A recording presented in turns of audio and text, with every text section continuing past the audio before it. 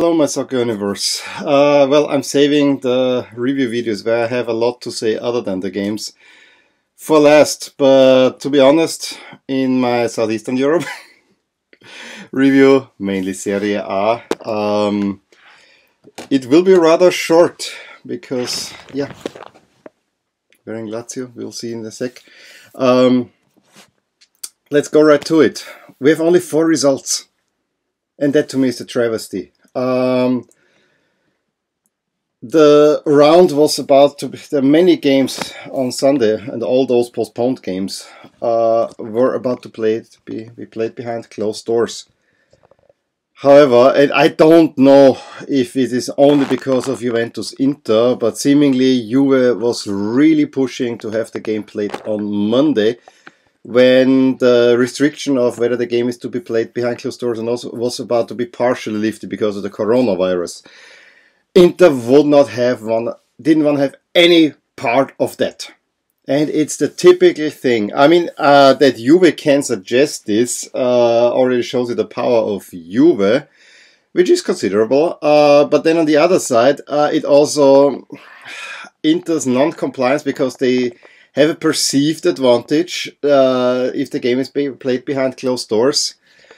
Understandable, but Inter won't have anything of that.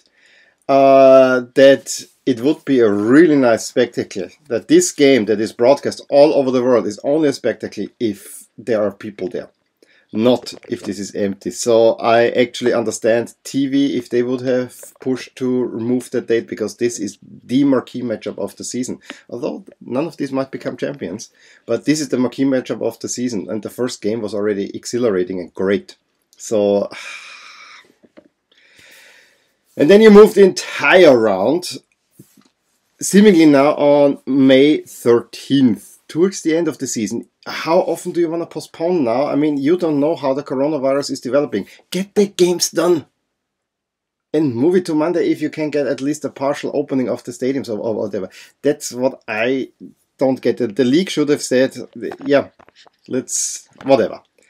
It's a real mess, and Inter is now paying for it because their run-in is now, as it stands, if these are the dates that we'll get, their run-in is now Juventus away, Napoli at home, Atalanta at home. That's a great run-in. Inter's gonna struggle with that one, most likely. Let's go the games. I wanna keep this video rather short, to be honest. Already 3 minutes. First game was Lazio against Bologna, and if Bologna actually was a tricky opponent, I don't understand those away jerseys that they have, because they have been playing alrightish, and Lazio needed some. I mean, they had an early chance, but they needed a little bit of twisting on them. Luis Alberto in the 18th. Gives Lazio the lead, but right thereafter, a huge chance for Bologna, alone ahead of Strakosha. I think it was Orsolini. Strakosha just makes the ball goes off, and right from the return, Correa makes it 2-0. So within less than 3 minutes, Lazio gets a commanding lead, but Lazio is not commanding the game as you would expect, and actually Bologna was well in it and had 2 goals in the second half. Rightly, I have to say, but they had 2 goals disallowed that really would have sent this game into a tailspin. But as it stands, Lazio hangs on to a 2-0 win and is the big benefactor from all this scheduling mess, because Lazio keeps on winning. And as we'll see, they're not first in the table. Napoli played against Torino, got a rather convincing win. Manolas early on, and Di Lorenzo after Mertens' assist finally makes it 2-0. There were many chances. Yes, Torino was not without, but it was definitely more Napoli who continued a good run. Edera gets a late goal for Torino. The result probably of the Sunday was Atalanta's 7-2 mauling of Lecce. They were 2-0 up. Lecce came back to make it 2-2 through Saponara and Donati in the 39th, and it was 2-2 at the half. And then Atalanta does what Atalanta does.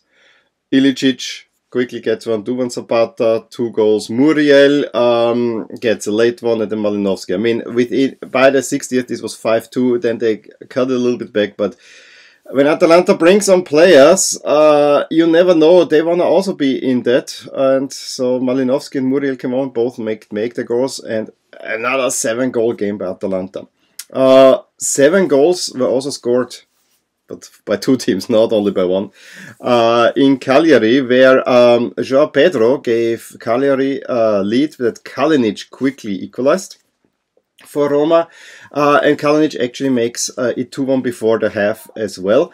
When Kluivert made it 3-1, you thought the game is done, does it? No, Pereiro pulls one back, and it was 2-3. Quite an exciting game, even though Mkhitaryan makes it then 4-2.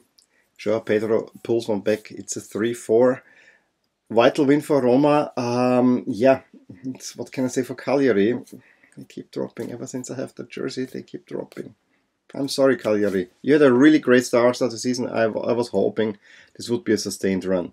And then everything else was postponed. So we have now on the table, and it's a super uneven table, which I always hate, especially Inter is 2 games behind. Lazio, 2 points ahead of Juventus, but Juventus with a game in hand. But that's against Inter, so you never know. Atalanta, of course, is also storming up, as is Roma. With that win, Napoli holds 6th, leapfrogs Milan, who, of course, didn't play. So we have to see how this is developing. Cagliari at the moment stays at least put, but you know, if the other games are played, this might quickly change. Torino down to goal difference, but again, we have to see how it changes on the bottom. None of these teams played. If we go to the Super League in Greece, for once we don't have a new leader. However, we have a team that I think said goodbye to the title challenge in Fenerbahce with only playing a 2-2 in Antalyaspor. All the others won. Besiktas 2-1 at Alanyaspor. Trabzonspor wins 5-2 with Sivasspor with a 3-0 win of Ankara Gücü. And Galatasaray doing the same thing over GSK Ankara. And then Istanbul, Başakşehir gets the win late. So everyone wins except Fenerbahce. Alanyaspor probably is also now in that region where it's a little bit doubtful. Besiktas probably can also not go in, but there are 4 teams within 1 point on top of the table in the Super League with Başakşehir, Trabzonspor, Galatasaray and Sivasspor. I still think this is Galatasaray's to win, but we have to see about that. And then let's finish in Greece, where, you know, this was kind of all played together because it was the last rounds of the Super League before the playoff. And yeah, we have Xanthi and PAOK. PAOK having an early lead, Xanthi equalizing. PAOK cannot find the win. That allows Olympiacos to pull away even further. 2-0 at Panathinaikos, bottom of the table team, so that was expected. Well, that ends this roundup rather short. I am so mad about the scheduling in Serie A, but you know, for once a short Serie A video. Give me a thumbs up if you enjoyed this video. Drop a comment below if you have anything to say about all that mess or any of the games that I've been talking about. Fill me in if you can. And yeah, subscribe to my channel if you want to see more videos like this, and I will talk to you soon. Bye. Hey there. I hope you enjoyed this video, and if you did, here are some videos and playlists that would be of interest to you too. Also, please consider subscribing to my channel, as it will keep you updated with all things that are rotating in my soccer universe. With that, I wish you a wonderful day. Bye.